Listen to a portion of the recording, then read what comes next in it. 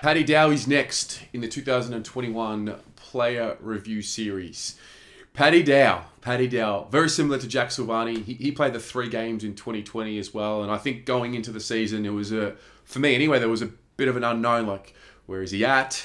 Is he going to make it? Are we going to see something? He had an injury interrupted 2020. He had the knee issue all year, and he was never really able to get on top of it.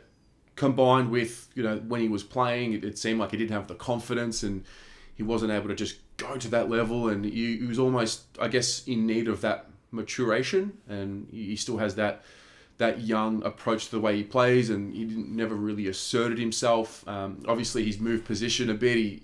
He's been asked in the last few years to play more of a half-forward role with minutes in the midfield, but 17 games in 2021.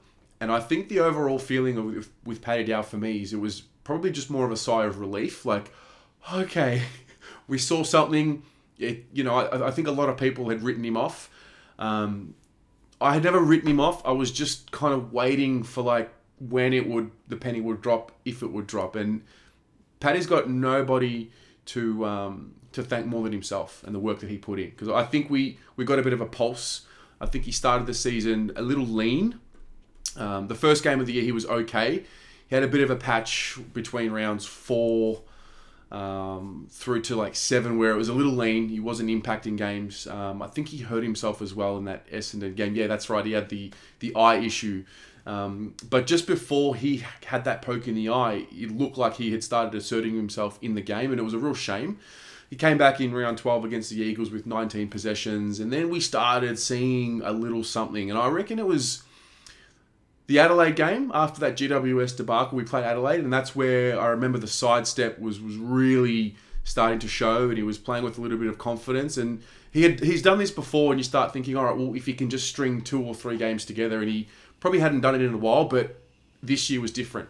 Freo, he backed it up. That was a really important game for him. I remember that was at the MCG, and obviously Chera and Brayshaw, the guys in his draft class, are playing, and he looked good. He looked like he was starting to assert himself. Looked okay against Geelong, and then he just continued on. Collingwood, North Melbourne was obviously a poor game, but he had a season high 24 possessions in that game.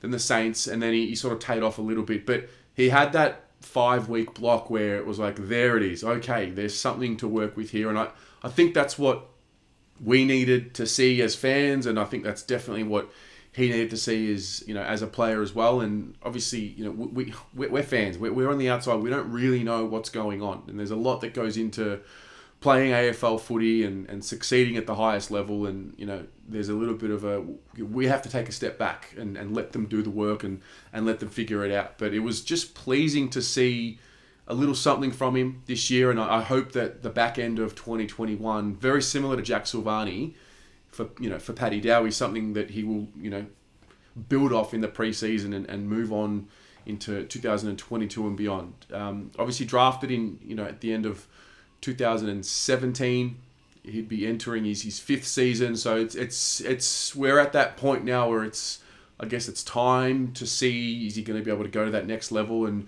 ultimately everyone needs to do something to improve next year. That just goes without saying. But yeah, like I said, for me it was just pleasing to get something of substance from him. Look, to see him play with confidence. I thought his kicking inside 50 improved at times. I think that was one of the big knocks on him. The game seemed to finally slow down a little bit for him, and he was able to, it looked like anyway, from the outside looking in, it looked like he was able to think his way through. And I guess with repetitions at the highest level, you learn, and that's the dichotomy. Do you learn in the VFL and earn your spot and come into the AFL, or do you throw him into the AFL, let him learn his lessons there? And I think Paddy Dow is someone that needs to just be playing regular AFL footy. There is obviously a limit as to how much you can cop in terms of how poorly someone can play before you need to maybe drop them and let them go work on something. But look, he's done what he needed to do. I think it was a tick overall for him. Not getting over the top. The job's not done. He's obviously got plenty of work to do, and I'm sure he would be thinking the same thing as well. But for me, it was, I was pleased with what I saw. It was a relief, like I said at the start of the video. It was a relief to see him put something together for me to say, okay, it's going to work. He's building towards something. So that's how I saw his game. What about you? Do you think just him being in the midfield is the solution, or do you think it's just a natural progression of him in the league and getting comfortable with his surroundings, and he might still be able to perform that half forward role if we need to? Let me know what you think in the comments, and we'll go from there.